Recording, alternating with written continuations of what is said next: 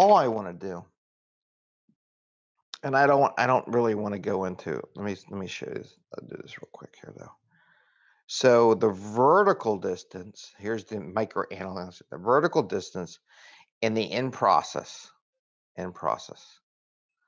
That is your WIP limit. That's your work in progress. That's how much work you have in process at any one moment in time in the effort. If you go horizontally over time,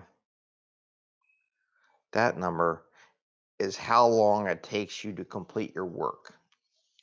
That is your mean time to completion, or your time to completion, your cycle time. It's like your cycle time. That's your cycle time.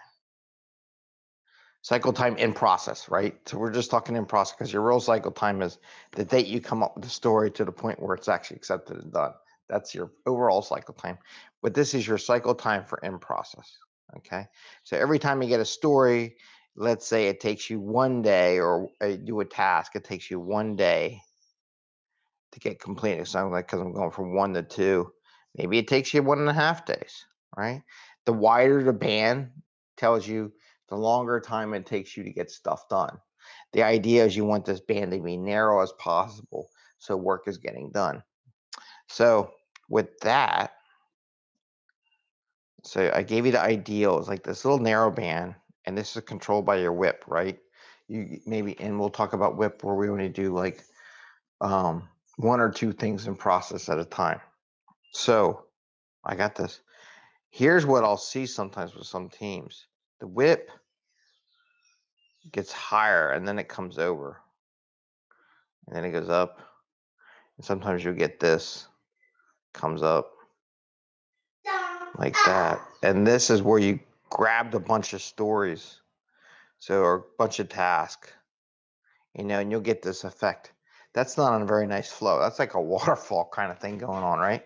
So you'll see that, and that just tells you someone got stuff done and they grabbed a bunch of stories at a time or a bunch of things in process. But you know what? Look at this. See how this WIP is here? It's like a day. Now this stuff, hopefully stuff will get done. But you can have stuff that could be in process for like 5 days, you know? And that's what you want to tell your people. Just be mindful, and you want to show them what's beautiful about this graph is it tracks everything from minute 1 to the end.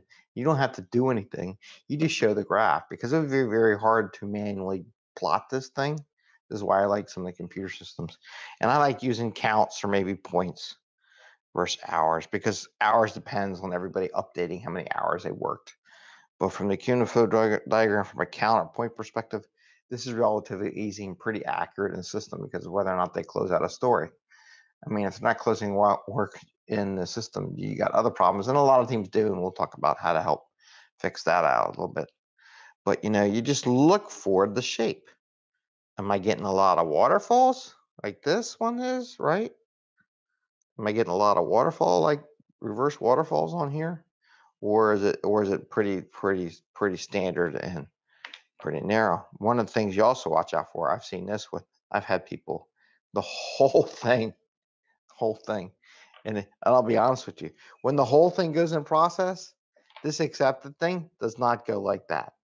This accepted thing goes like this, and then it goes like that, and then it goes like that.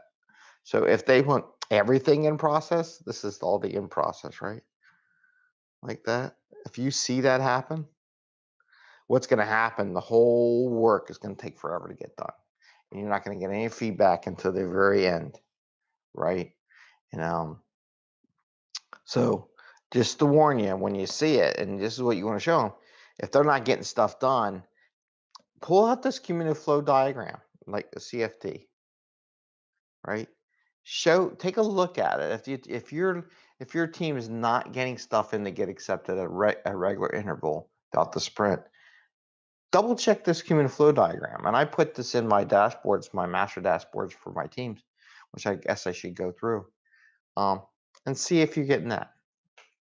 It's one thing. We're going to hit the cumulative flow diagram a few times, but I just want to share that from a metric perspective and a Scrum Master perspective and a team perspective, just to see why this might be one graphic that you can use to show your team that they're not getting work accepted or processed through, because their in process area is so big, right? Everything's in process, everything's scattered, everything's getting in there's no limited work in progress type activities.